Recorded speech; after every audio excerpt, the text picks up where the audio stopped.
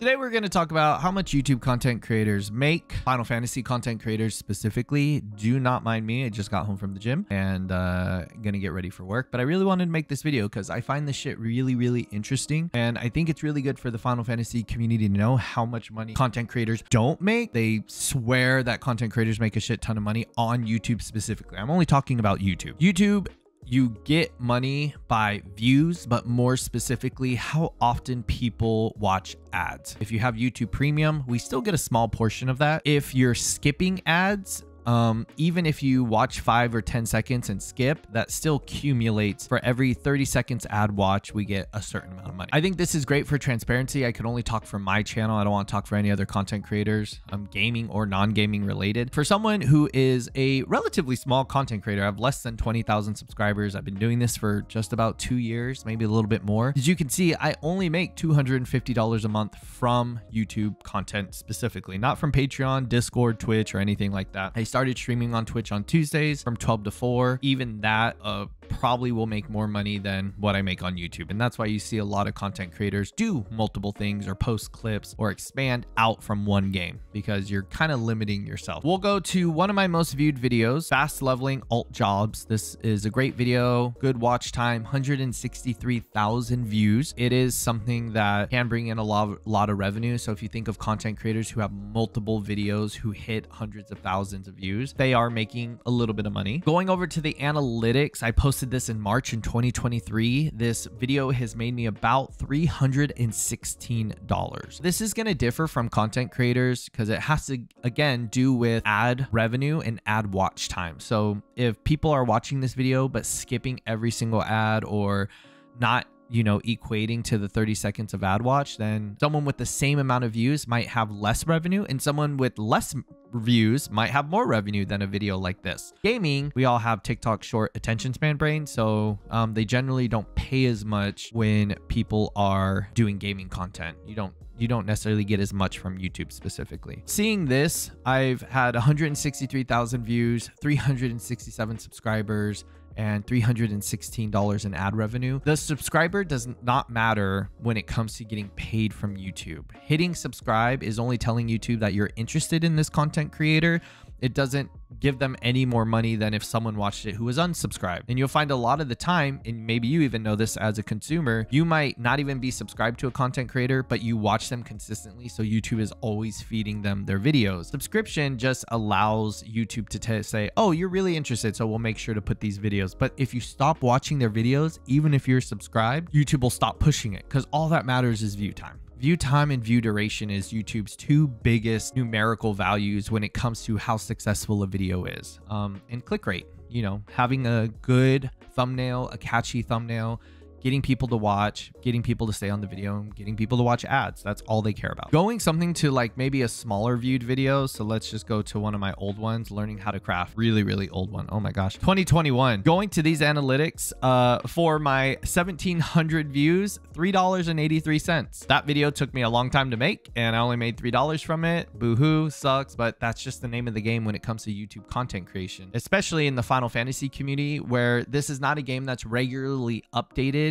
and putting out content that content creators can really put videos out on a weekly basis, say comparatively to Genshin or Star Rail, or even Fortnite for that matter. There's a lot more content coming out and updated in a quicker sense. So this is probably why you see a lot of Final Fantasy XIV content creators ebb and flow and quit and then come back and then quit again and then come back, and they do other games and they turn it into this whole hubbub. It's just because of the style of content for Final Fantasy, which is totally fine. Like if you're a content creator and you've been doing this for a little, you know this, which is why we see Zepla, Xenos, Mr. Happy, they stream 4 to 5 days a week for hours on end, because that's where they're making the bulk of their money. And through Patreon and through Ko-Fi and through Discord membership, Twitch membership. That's why you'll see a lot of content creators for Final Fantasy push to other platforms, because there's just really not a lot of money to be made. You have to think YouTube as a vehicle in order to build your other platforms and get people into other ways, which is again why you see a lot of people. I think this information is great for new and upcoming Final Fantasy content creators, and I think it's good for people who've been watching YouTube for a long time that it's not necessarily a glamorous life. Like these people are just making one video and then not doing anything for 2 months and like reaping the benefits. Like there is a lot of money to be made on YouTube, and we're not even talking about brands and sponsorships and that kind of stuff. That is why we see some of the biggest content creators in the community: Xenos, Desperus, Zepla, Mr. Happy. I'm sure I'm missing some other really awesome, amazing content creators who stream 5 days a week. That is where they're watching most of their money. I remember I watched one Zepla stream. This was before I was a content creator, so this was quite a while ago. And in that specific stream, she had made like, someone donated $300, somebody did this, somebody did that, and just keeping like a mental tally of it, she made like $3,000 or $4,000. And I know that now, being a content creator and knowing how ad revenue split, at one stream she had made like, you know, $2,000 to $3,000 in just that one stream. Like that's insane. That was obviously one of her better streams, and she has a lot of stream revenues. And that's why when you do YouTube, you want to have a lot of different stream revenues. You'll see people with Amazon links. It's a lot of little bits of money everywhere that add up into something that can actually make it a living. On the other end of that, that's why a lot of smaller YouTube content creators still have full-time jobs like myself, and it makes it difficult to even go farther into content creation. You just got to grind, and that's just the name of the game. If you want to do well, you just got to grind and put out more content. Good content. Quality is king, as Think Media would like to say, and making sure, or even entertainment. I struggle with that. I don't feel like I'm really that damn entertaining on stream, but I'm working on it. I feel like I'm getting a lot better about it. Following, community, that all matters. Because that's where you're going to start making a living out of this. So I'm super lucky. I have a lot of amazing Patreon and Discord supporters who support me and me doing my content. So even though my view count isn't quite there, I still make enough to make all of this worth it. And I love doing it. And it helps me branch out into other things like streaming. And to the people who put in comments like, oh, they're just posting that for views and they want to make money. Like, no shit. That's why we do this.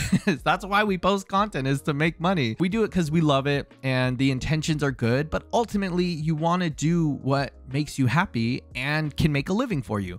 If someone is saying they don't want to do it for the money, they're fucking lying to you. Then unmonetize your videos if you don't want to do it for the money. And you just won't see that, because again, it's all about making money. Now, of course, people tip the line here and they do really clickbaity stuff, and really those kind of people don't end up surviving the YouTube content creator space, because people just kind of get tired of that shit and don't want to watch it. A lot of people like blunt and just straightforward. That's why Xenos, I think, is so popular. He's such a great content creator, really just tells you how it is and says fuck you at the end of the day if you don't like it. And he is, you know, unapologetically himself, which I hate that phrase. He's a great content creator. Zepla's entertaining. Mr. Happy is so educational. You can literally ask that dude anything and he could answer on the spot. Like, he's just so smart. And so everyone has their niche. If you like a content creator, support them if you're able to. I mean, in this economy, this shit's hard. So don't, you know, no one's holding it against you if you can't support. That shit is hard. But there are ways to support without you actually spending money, like watching entire videos, helping, hitting like, commenting. All that stuff pushes the video out and accesses to more people. That's why you always see on YouTube content creators be like, oh, I stream on this day and I do this, and make sure to like and comment, do this, because all of that just keeps the ball rolling, and you want to keep that momentum as you have it. I find this shit super interesting. If you have any questions about this, comment.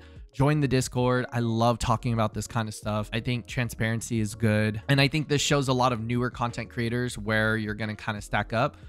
There's a lot of new content creators growing pretty fast because they're entertaining. They're fun to watch. There's a lot of very veteran content creators who have a good hold into the community because they know their niche. They know what to play through, and people just like watching that shit. My name's Bun Boss. I love this shit. I just always wanted to kind of make this style of video for people in the Final Fantasy community to really understand what goes on in the back end. I do stream on Tuesdays now from 12 to 4 PSD. Come hang out with me. It's a good time. I'm getting better at it. I'm finding my more niche entertainment value. You get some hot shoulder action in there sometimes. If you want to watch more of my content, then you can find that in the description box or by clicking here.